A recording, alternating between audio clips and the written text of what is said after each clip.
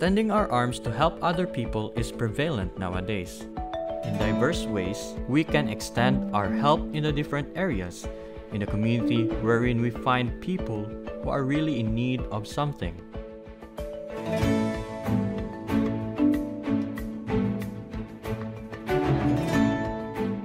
A community outreach program at San Vicente, Matanao, Davao del Sur was held last October 14, 2018.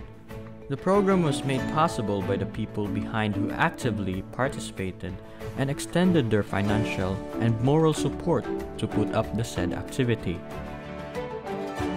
Today we are celebrating the outreach program of South Philippine Adventist College because this year the college has adopted a new community, this barangay San Vicente of Matanao, Davao del Sur. So this is the first program since the MOA signing, which was done a month ago, or a few months ago. And we're here, right here in their gymnasium.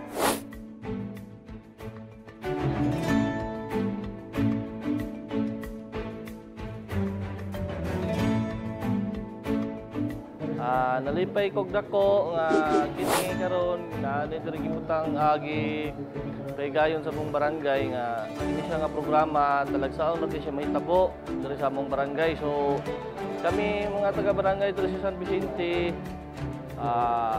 nagpasalamat og maayo sa nag-sponsor ani nga programa.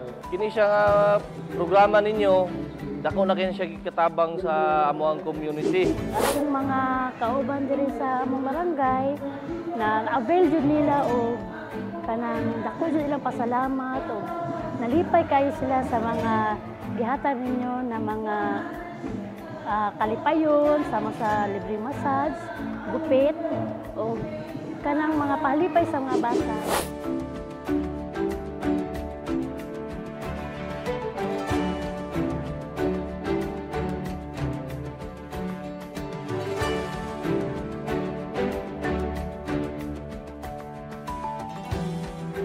Kani nga programa nga gihatag nila sa amo sa akong barangay, isip unong barangay.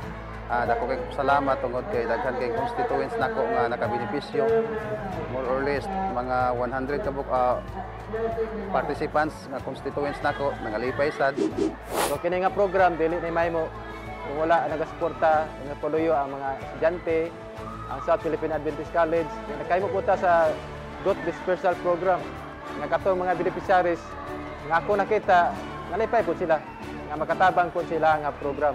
Labi na silang panginabuhi. So, nalipay mi sa tanang mga chairpersons nga nakahimo sa pagtambong, nga nakatag po sila suporta ani nga program. Kini nga program, alang ni sa kalampusan sa tanan. Labi na sa South Philippine Adventist College o din sa San Vicente, Matanao. Thank you and God bless sa tanan. Everybody's happy faces explains the essence of giving, and their fulfilled hearts are everything. Please consider how you can extend your help to other people who are in need, and please pray for the efforts of the church in building relationship with others in your community to pursue God's mission in the church for the posterity.